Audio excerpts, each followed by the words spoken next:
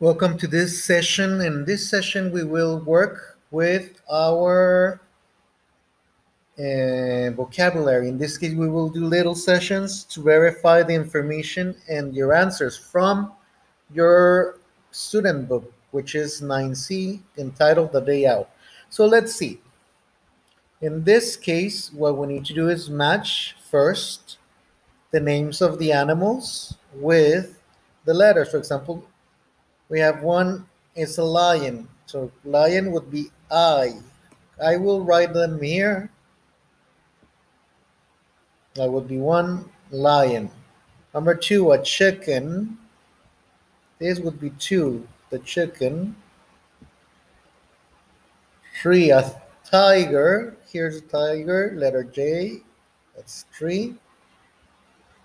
Number four, a cow. So we have number four, a cow. We have number five, a monkey. So we have monkey number five. We have six, a sheep. Here's a sheep, letter H. Seven, a wolf. It's letter A, the wolf. Number eight, a rabbit. So we'll see here, rabbit, number eight. Number nine, a mouse. Here's number nine, letter B, the mouse. Okay, next one, number 10, a snake. That's letter 10 is letter L. Okay, next one would be 11, a bird. The letter D is the bird, 11. And 12, a gorilla, letter C. Gorilla is number 12. Now, from this section, they told us to do the following. Put the animals in these particular groups, wild animals. So what I'm going to do here is go over here, do the text. And I'm going to put here wild animals. From this vocabulary, I'm going to write wild animals. And I'm going to put here, for example, wild animals, wolf.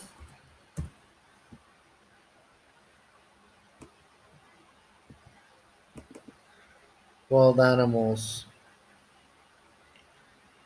monkey. Wild animal, lion, the tiger, a snake,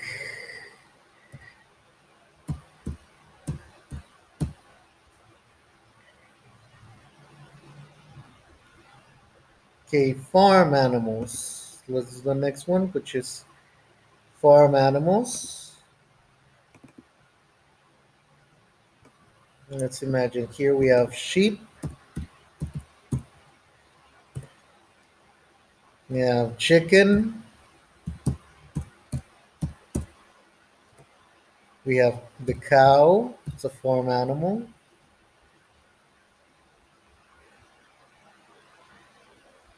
Okay, what else? I think those are the three basic animals. Maybe a mouse.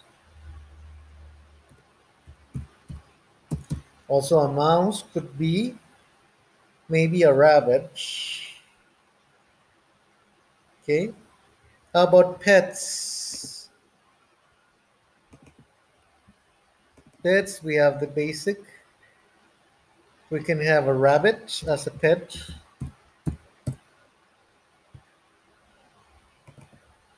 We can have a rabbit as a pet.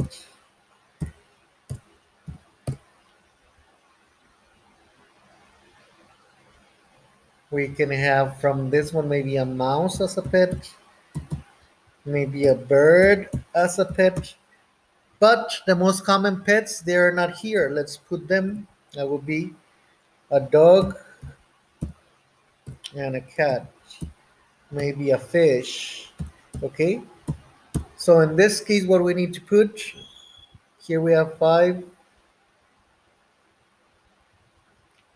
tiger, rabbit, mouse, monkey. The gorilla goes here.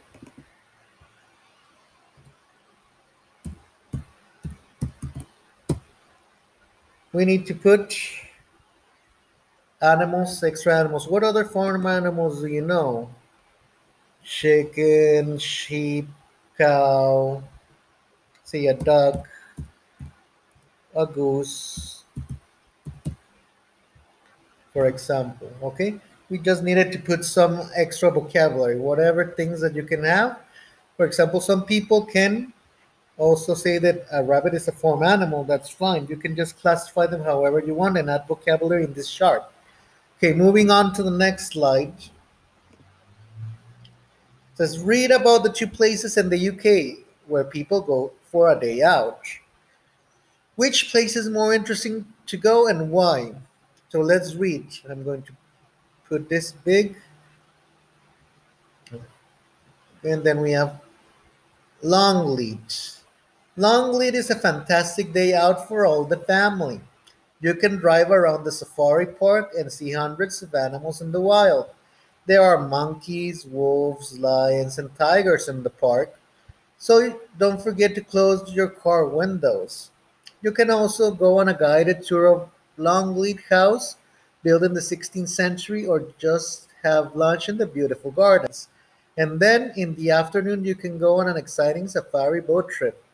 Look out for the gorilla that lives on an island in the middle of the lake. Longleat is open every day from February to November. You can buy tickets online at www.longleat.co.uk. All right? So this is Longleat. Now let's check the next text. Here we have Regent's Park. It says, what's in Regent's Park? Here we have London Zoo. This world's famous zoo first opened in 1828, and it's now home to 12,000 animals. You can see tigers, camels, snakes, colorful birds, and lots more. And don't forget to visit the exciting rainforest area. For more information, go to www.zsl.org. Here we have the open air theater. The theater is open from May to September of the plays. One of the plays this season is Shakespeare's A Midsummer Night Dream. You can book tickets at www.openairtheater.org. Here we have events in the park. There are sometimes free concerts in the afternoons and guided bird walks of the weekend. See www.royalparks.gov.uk for more details of what's on this week. Food and drink. There are six excellent cafes and restaurants in Regent's Park.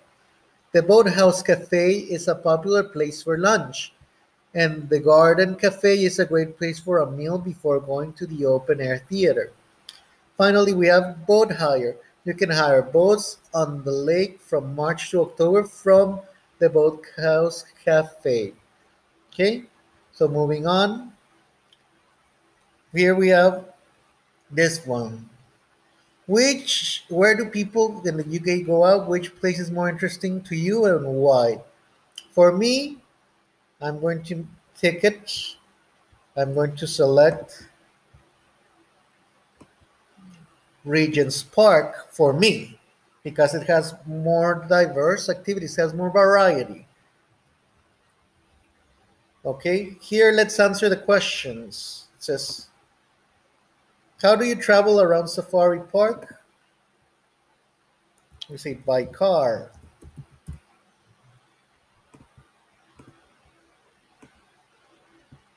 Which animals can you see there? Here we have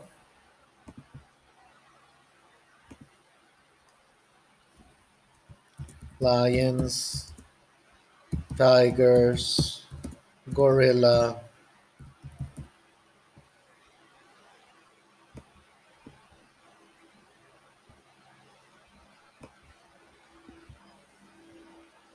wolves,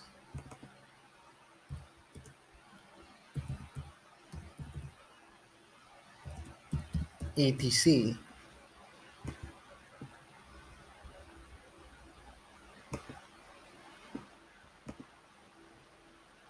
Can you visit Longleat House?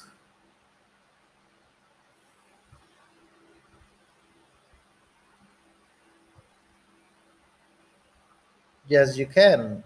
So the answer is yes.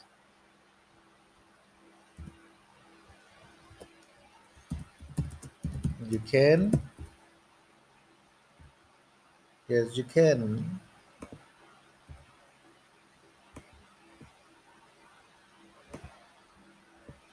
Where does the gorilla live? That would be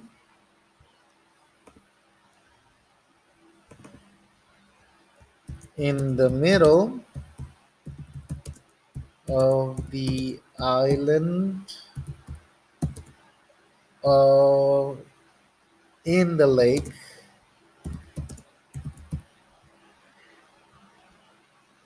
in the middle of the island in the lake.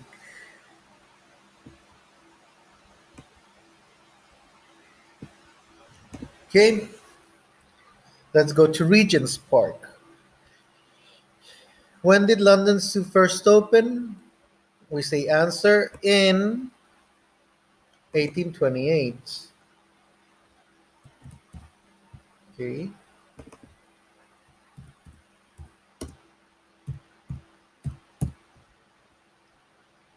in 1828. Is the theater open in October? Okay, the theater is open May to September, so October, September, October. No, it isn't.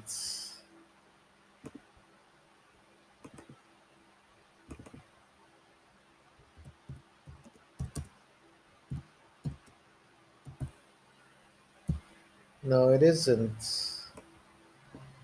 How many places to eat are there in the park? There's Regent's Cafe, the Boathouse Cafe, and the Garden Cafe.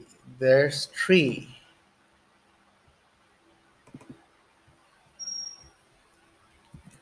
There are three cafes. Or let's say there are three places. There are three places. Where can you hire boats from?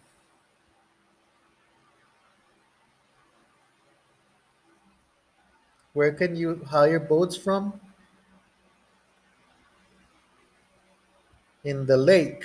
Answer would be in the lake.